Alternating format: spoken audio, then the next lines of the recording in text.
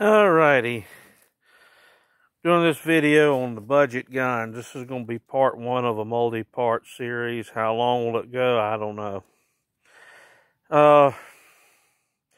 Set some parameters for this stuff. The guns must be in current production for this first video. And they have to be, you can get parts for them, work on them, and in a common caliber, and still remain budget friendly. First one that comes to mind is the EC9S Ruger makes. 7-shot in the flush magazines. Got extended magazines you can get which carry 9 shots, brings your capacity to 9-in-1 or 10 or 8-in-1 or 7-in-1 and 8. The gun comes with 1 magazine. I bought 2 more. They ran me about $25 a piece. $214 out the door for the gun. The little DeSantis holster I caught on special at Midway. I think I paid $25 for it. So we're still very close, just under a $300 gun and setup. It's a 9mm, which is a common caliber. Right now, it is about the cheapest centerfire cartridge you can get out of a pistol.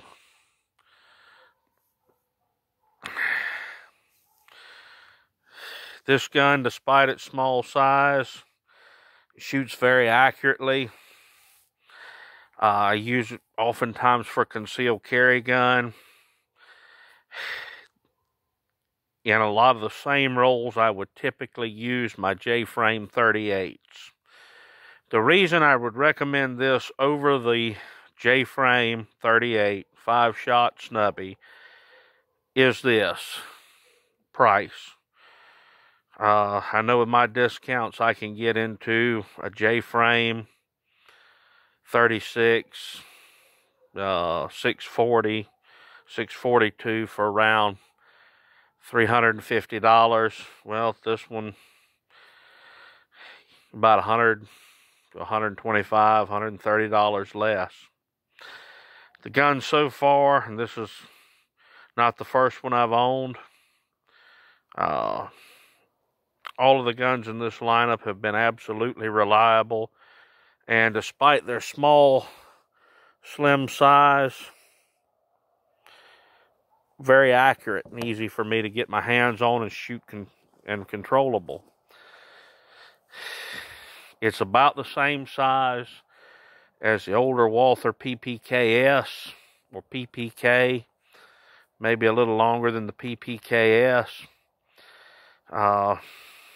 and a little narrower, but could fit the role of a pocket gun, say in a dress coat. Depending on what pants I'm wearing, I can slip it in my pocket, wear it on the hip, outside or inside the waistband. Money well spent. And with the relatively low price of 9mm ammo, something you can afford to get out on the range and practice with, which is critical.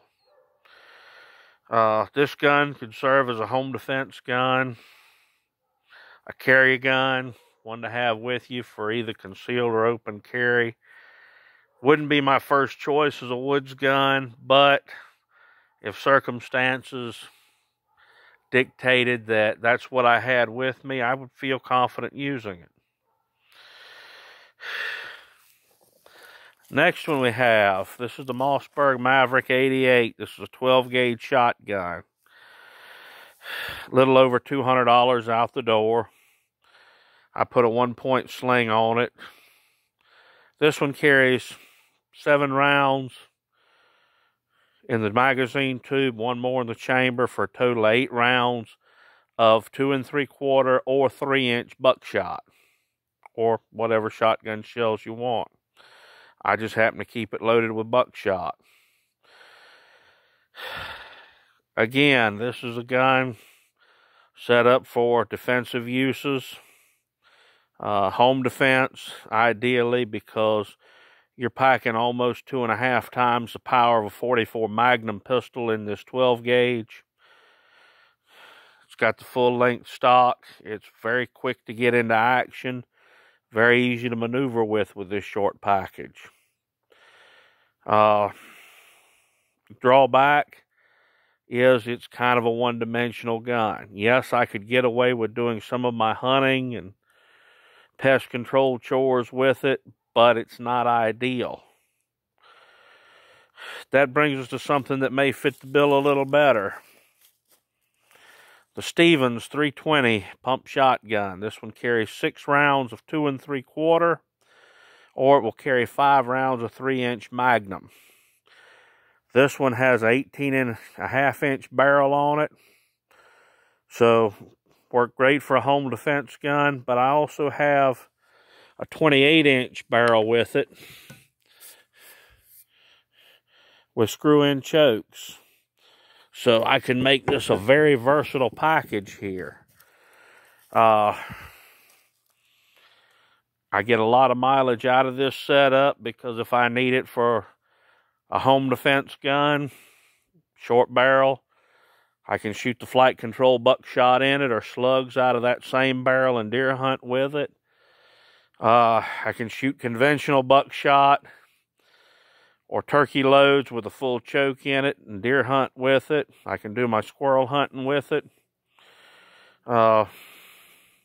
This package was a little bit over $200 with both barrels. So, an absolutely versatile piece of equipment.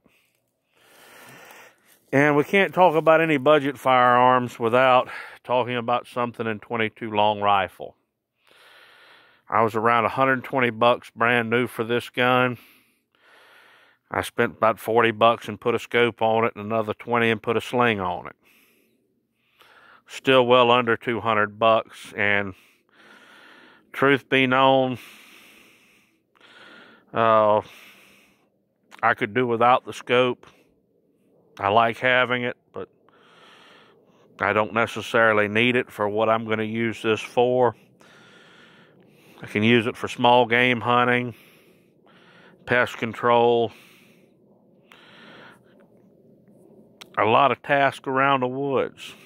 Would it be an ideal home defense gun? I'd rather have something with more power. But if I get backed into a corner and that's what I've got, that's what I'm going to fight with. 22 long rifle's a very, very versatile round. You can do a lot more with it than people realize. And it's very inexpensive to shoot. So,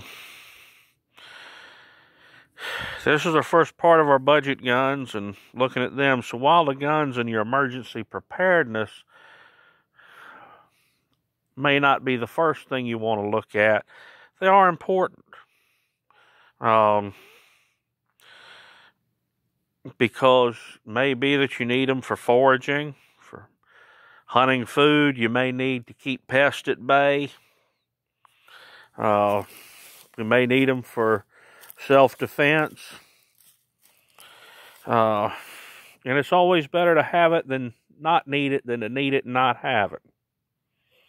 Later on,